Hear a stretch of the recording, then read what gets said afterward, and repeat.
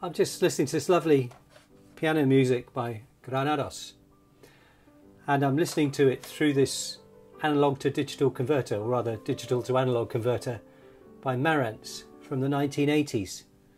What a beautiful piece of equipment this is.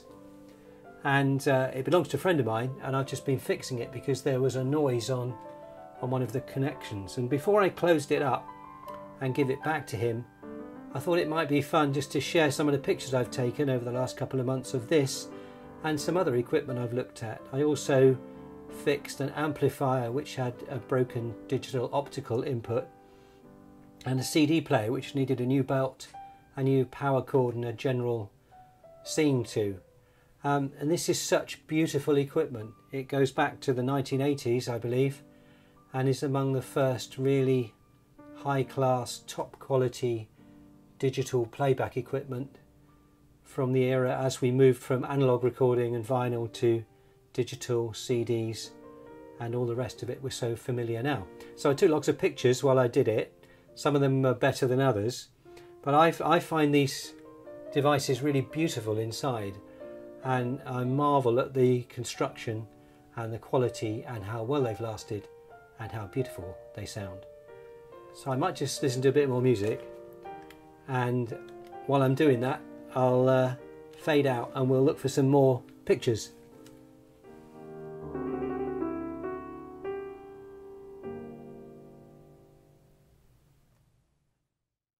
So let's take a closer look at the three Marantz HiFi units I've been working on during the year. The first was the Marantz PM75 Integrated Amplifier, which had a damaged optical input. It had been knocked and was only working intermittently. I took some pictures while working on this, but I can't find one now of the whole amplifier before or after the repair, so these give mainly a close-up and inside view. The input socket is a component that is soldered to a PCB and then is available to plug into through a hole in the rear cover.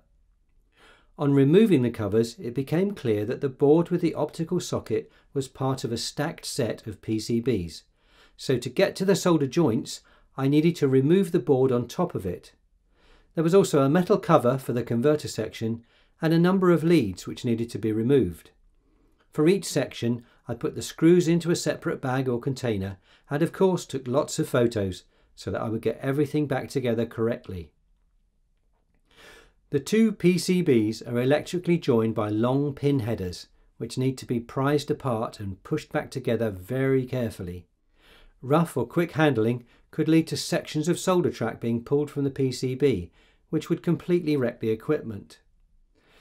Once the board was removed, the lower board could be unscrewed, and finally that whole input section of the amplifier was empty and the PCB with the optical input was ready to be examined. I supported the board on some polystyrene packaging to protect the header pins as well as the other components while I examined the solder joints. It was clear that there was some movement in the socket, and so I applied some flux and removed the solder from the joints with solder mop wick. Flux really helps to get the solder flowing. Once I had it free, I could see that a pin had actually come loose inside the socket, causing the intermittent connection, so it really was necessary to replace it. After removing any leftover solder and a clean with some alcohol wipes, the PCB was ready for a refit. I secured the new part to the board with some tack and positioned it on my soldering station, and then it was a quick and easy job to solder it into place. Now it was time the boards went back in. The top one had to be carefully aligned while the two of them were very gently squeezed back together so all the connections were in place. I then needed to plug in all the cables again, and soon everything on the chassis was back where it should be. To test the amplifier, I took an optical line out from a Walkman CD player of similar 1980s vintage and plugged it into the new torque socket. And of course I had to play a 1980s Japanese CD to make sure the sound was really authentic. And to complete the test, I found a 1980s music fan to appreciate the result. When I handed back the amplifier, I was asked to take a look at the CD94 CD player. This had a damaged power cord that had been cut off and a faulty tray mechanism with a CD stuck inside the player. Taking the top off gave me a view of the initial problem, and I looked at the downloaded service manual to make sure I disassembled the unit properly.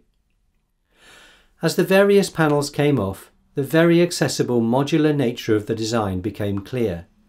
This was very helpful as I realised that I needed to remove the power supply board to get to the solder joints for the power cord replacement. With a unit like this, I sometimes find it's helpful to put it onto a portable workstand instead of a bench. This means I can access it from all around and avoids awkward twists and turns when it can only be faced from one side. It's potentially damaging to move a piece of equipment that has some of its insides hanging out. The power cord has large solder traces and pads, so there was a lot of solder to remove. To make sure this happened smoothly and quickly, I covered the joints in tacky flux and used Servicol solder mop along with a large soldering iron tip. It's essential to have enough thermal mass for a task like this. Too small a tip and not enough heat would lead to a prolonged and difficult removal which could damage the board. This went really well though, with the solder flowing quickly into the copper weave, and soon the tags were clear and the old wire just pulled out. Fitting the new power leads was straightforward, again with some flux to help the solder flow and plenty of heat from a big solder tip with minimum contact time. While in this area of the player, I noticed that the voltage regulator housing had a damaged fitting, so I replaced the existing fixing with a bolt and locking nut. So with the power cord reconnected and safety ensured, I turned my attention to the transport mechanism.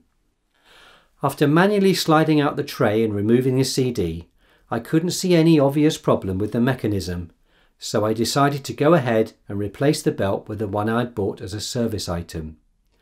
While I was checking the CD mechanism, I blew out any dust and cleaned the laser lens with some alcohol. To change the belt, I unclipped the motor, moved it back and checked that it worked properly without the belt. Replacing it though was a bit trickier than I anticipated, and I had to very gently squeeze apart some of the plastic to slide the belt in and round, with some anxiety about breaking anything. Thankfully, everything went back together and the mechanism was restored to full functionality. Which brings me back to the latest repair in this Marantz series of HiFi units, the CDA94 digital to analog converter, which was launched as a companion to the CD player in 1986. This Marantz series of HiFi separates uses the TDA1541A converter chip. This converter has a similar modular construction to the amplifier and CD player, and I just love looking inside these units. It does exactly what it says it will do, takes in digital signals through optical or phono sockets, and gives them back out as an analog signal through balanced XLR sockets, fixed or variable level phono sockets. On the front panel, there's a diagram of signal path and a few straightforward controls. The problem as described was noise and crackling from the output sockets. And at first I couldn't get this to happen, but then I found that putting a bit of pressure vertically on the socket affected the connection. Looking inside, I realised that the sockets were PCB mounted sealed units, unlike the more conventional screw-threaded RCA phono sockets. Looking underneath at the solder joints, I couldn't see any obvious problem. The solution turned out to be simple. With the passing of the years, the various screws holding the socket, chassis and panels together had shifted or loosened, and there was a bit of play in the phono socket units against the back panel. The socket connections inside the units were able to flex as they moved, introducing noise. By loosening, repositioning and then retightening all the mounting screws, everything went back properly into place, the movement was eliminated and all the noise and problems disappeared. So, this was a simple fix and the experience of working with all three units was very valuable.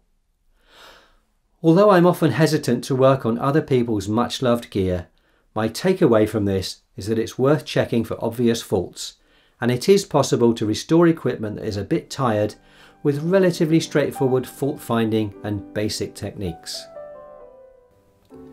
So I hope you did find that enjoyable and interesting. I really enjoyed looking at this equipment and the other two bits I fiddled with earlier in the years, you've just seen in the pictures.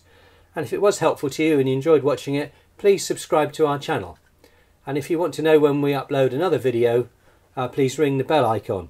I'm a bit slower than I'd like to be with this, one of the reasons being that here in rural Somerset in Britain, in the deep countryside, the broadband speed is close to 0, and it's quite an effort to actually upload a video, but I'm going to keep trying and I'm hoping that'll change soon.